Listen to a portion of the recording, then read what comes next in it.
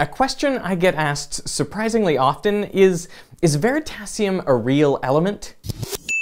Nope. I made it up. When I was a kid, about 10 or 11 years old, I went to this Genghis Khan exhibit at a museum, and I didn't know much about Genghis Khan except he was some famous warrior who lived a long time ago, so I was thinking maybe we'd see his mummified body or his suit of armor or his sword, something like that. But when I got to the museum, all they had were like these tiny fragments of pottery and some old shoes, and I was incredibly disappointed. So in this video, I want to tell you my story, but with real pieces of my life. Hi! Hi!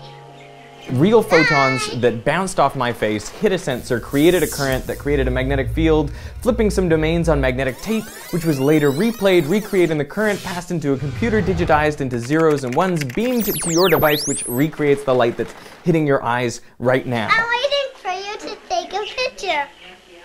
Of what? Of me.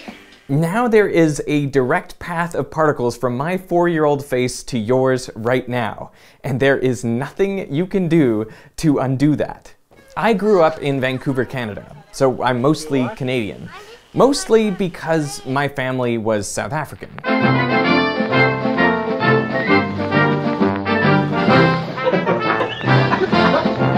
After my parents got married, they moved to Vancouver, where my 2 older sisters were born.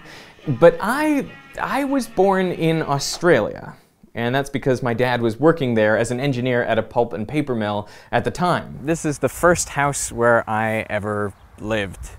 I lived there for the first 18 months of my life. Soon after, my family returned to Canada, and I guess I was a competitive kid because I graduated top of my class and had a full scholarship to go and study engineering at Queen's University. The problem was, I didn't really want to be an engineer. I wanted to be a filmmaker. But there isn't a straightforward path to becoming a filmmaker like there is for becoming an engineer or a doctor or a lawyer. Plus, your chance of success at filmmaking is very low, especially in the year 2000, when your best bet is probably to become a PA and try to catch a break somewhere. It didn't feel like a meritocracy or like your life was in your own hands. So what did I do? Well, I did the smart thing. I took the scholarship and completed a degree in engineering physics. Winderific. You know, some people seem to think it's strange to have interests in both science and film. But to me, they are both incredible ways of getting at the truth. I mean, film records everything exactly as it happens, and it never changes, so it's like this perfect observation. So you can't fool yourself later, like about how I felt stifled by 4 years of engineering. I feel like I've been stifled by 4 years of engineering. Now, while I was at college, I did take a few film production courses, as many as I could squeeze into my engineering timetable. My final project was a film about someone who is really good at math, but really wants to be an artist. So that's really painfully autobiographical. I also made videos with my engineering friends, but they always wanted to do something with a gimmick, like vampires, ninjas, Bigfoot, private eyes, pirates. I'm starving. The videos weren't very good, and we didn't even post them to YouTube. Why not? Well, because YouTube didn't exist yet. So after the engineering degree, I decided to move to Australia and go to film school. See the Lonely Planet guide and the film school application on my desk? I'm leaving in 5 days, and I've done barely anything to get ready. But once I got to Australia, I figured I needed to get a job and get some film experience before I could make a decent application. I mean, they weren't just going to accept this Canadian engineer with some ridiculous videos. And on my 6th day in the country, I auditioned for and got a role in this play at the University of Sydney. And then I started asking around about physics tutoring work, and within a couple weeks, I had enrolled in a PhD in the School of Physics. So it seems like a kind of funny place to be in, given that I came here to do film, but after a short time I realized how much I still liked learning and how much I liked physics, and I was hoping that I could meld the two, physics and film. In a PhD about how to make films that actually teach physics. Now I know that sounds incredibly relevant now, but at the time it didn't really satisfy either of my passions in physics or film.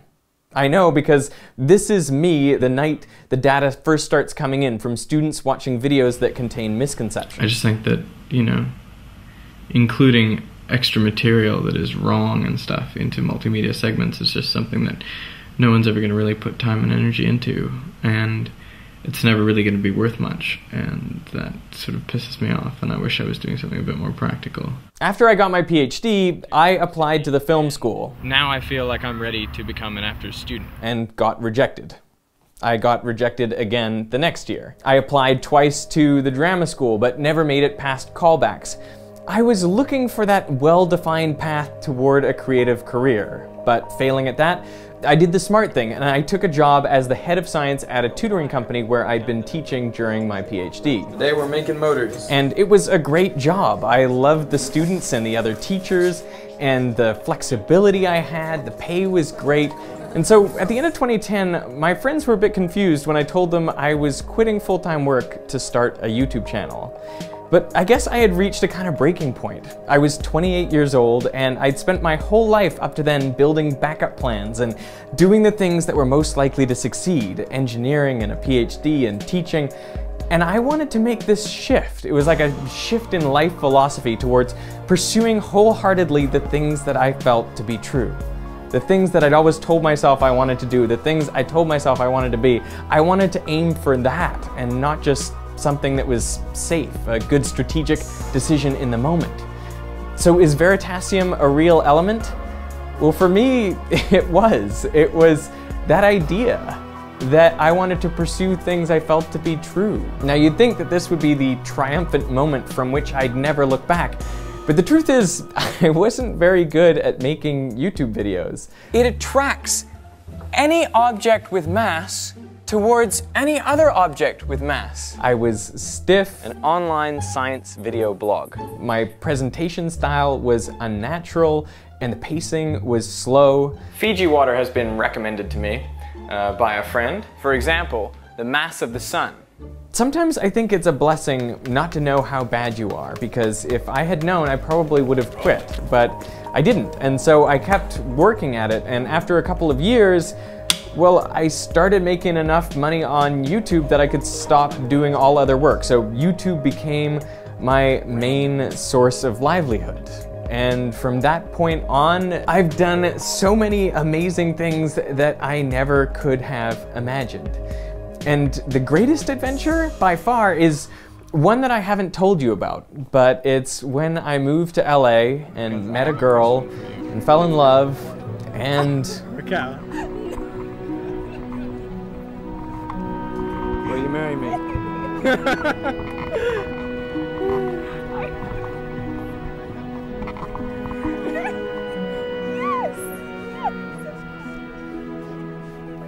And here we are.